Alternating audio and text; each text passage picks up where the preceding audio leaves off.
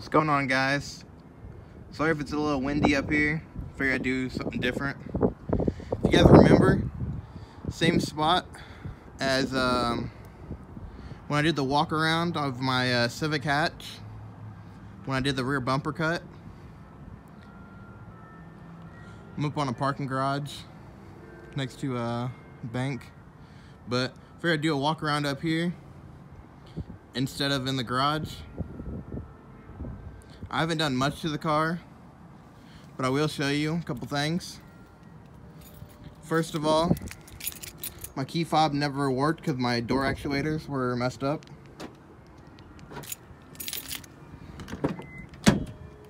Now that works. So you guys know I got the Integra Type R door panels, Integra Type R door seals. I also got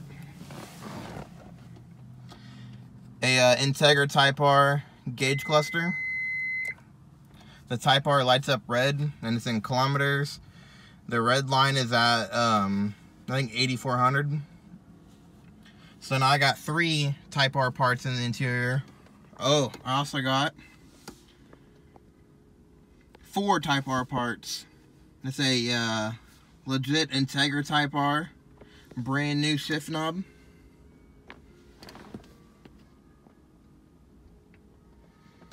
So that's 4 ITR parts I got in the interior. That's pretty much it for the interior.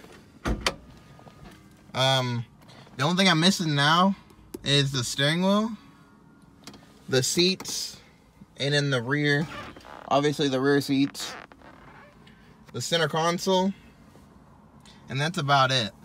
Then I'll have full Type R interior. I still need to get rid of this because I'm trying to delete all the Acura logos. So I got 1 there, 1 here, then I got 2 on the keys. I got the Acura logo on the key and Acura logo on the key fob. Again, sorry if it's windy up here. I can already tell you it is windy. But I'll show you under the hood in a second. My plans for the car, I haven't done nothing to the exterior, but I'm going to be plasti dipping this diffuser part. Now, you might be like, oh, plasti dip, that's rice, whatever, but I'm doing it to see if it looks good. And if it does, I probably will go ahead and finish painting it. And if you look, my rear lip is burnt from when the dude had an HKS on here. Now you can tell I took off the muffler. Call me a ricer for that also, whatever. I don't have money to get an exhaust right now. So it was cheap. Obviously it was free to take the muffler off. And I was kind of getting bored of this car. I almost thought about trading it or selling it. I had it up for trade and sell. But because the car is kind of boring. Having a stock car is kind of boring. That, you know, no muffler, no nothing. Or no like aftermarket exhaust. So I took the muffler off just to see how it sounded, and it sounds damn good for free. But the wheels are still the same. This valve cap on the other side is super faded. I don't know how it got so dang faded. It looks like crap. It's like almost silver already, which I wouldn't think real inkies would fade that quick, but I guess they are anodized, so. Anyway, my plans, like I said, to plasti dip this back piece.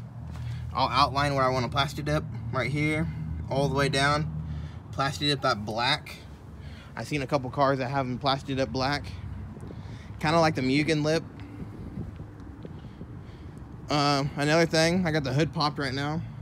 I was thinking about getting the 06, 07 Subaru STI V-lip that goes on the front, but I don't want to drill into the A-Spec lip since it is OEM. So I'm going to be getting a thing called Easy Lip. It's like a rubber lip, I guess. It's for like all cars, whatever, it's universal. I'll throw up a photo right now of it.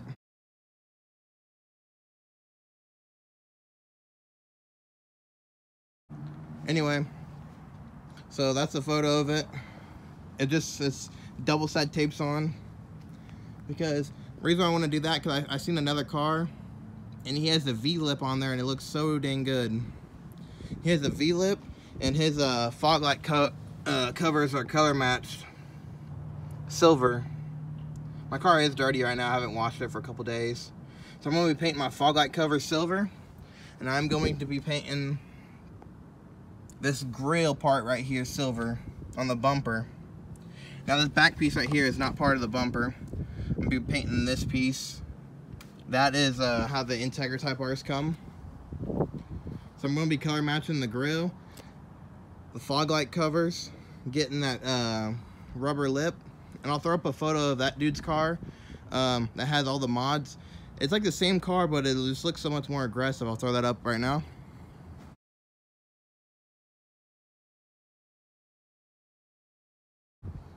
Anyway, that car looks like a lot more aggressive. He has like the side diffusers or splitters, which I don't know if I care for those, but anyway, I'm gonna be doing that. Let me pop the hood real quick. Nothing changed under here, but for all the new people that don't know, Integra Type R valve cover, Integra Type R coil pack cover, Integra Type R dipstick. I did clean it up under here the other day, but it needs like engine degreased. But I can already tell you that wind's gonna be messing with the mic. But plans for under the hood, I want to get a new oil cap. Obviously get a Honda battery eventually. And I still need to get these dang clips. They're like $4 a piece, and I need 6 or 8 of them. Up here you can see the poly-mount insert. I took out the rear one because having both of them in, it had way too much vibration. So I took the rear one out. It's a lot better now.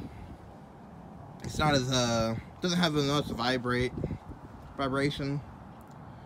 But like I said, this piece is not part of the grill, or it's not part of the bumper. This separates. I'm just gonna be painting this piece. I'm gonna be rattle canning it. There's some color match rattle can off of eBay that's $35 a can, so it's like perfect color match. So it's some nice stuff. But I don't really know what else to show you guys. Oh, another thing I forgot all about is I got LED interior lights.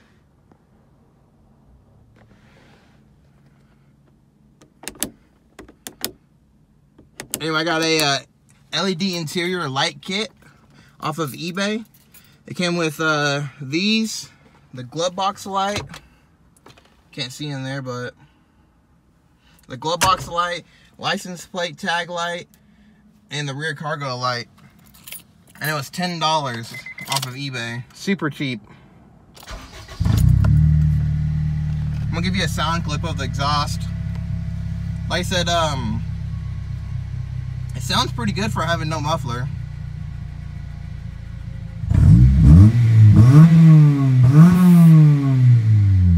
It's kind of raspy on like above 5,000 RPM, but that's only when it's not under load. Like when I'm getting on it, it sounds pretty good. I want to do a sound clip of the back.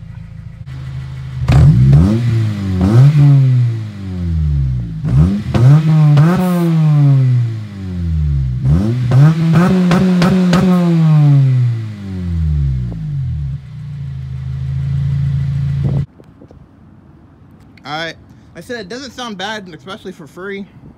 It kind of backfires when you go on the two-step. The RSX had like a factory rev limiter at 5,500, so I guess you could call it a two-step or launch control, because the factory rev limiter is at I think 79. So there's 2 rev limiters, so technically it's launch control two-step. Anyway, that's gonna be it for this video. Another thing is on the headlights, the outer ones did blow. It's because I got the stage 2 high watted ones. So now I got the factory watt Nokia headlights in there. But that's gonna be it for this video. I'll have another video probably, give me 2 weeks, and it should be up. Another thing I did, sorry to drag it on, I replaced the clutch master cylinder in there. Got brand new OEM Honda fluid, brake fluid in there.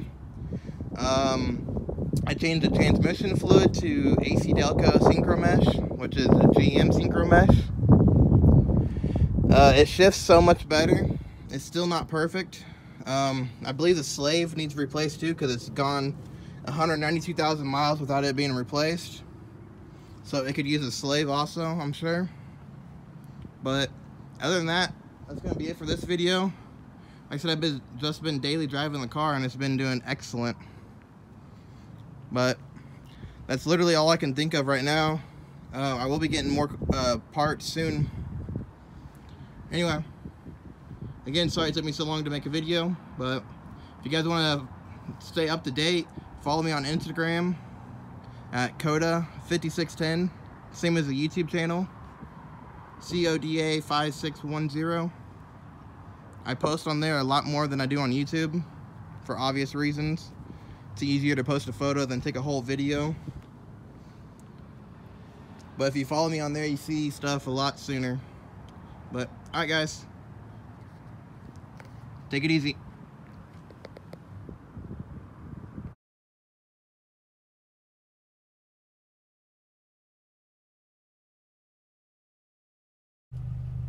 Here's a quick video of the cluster.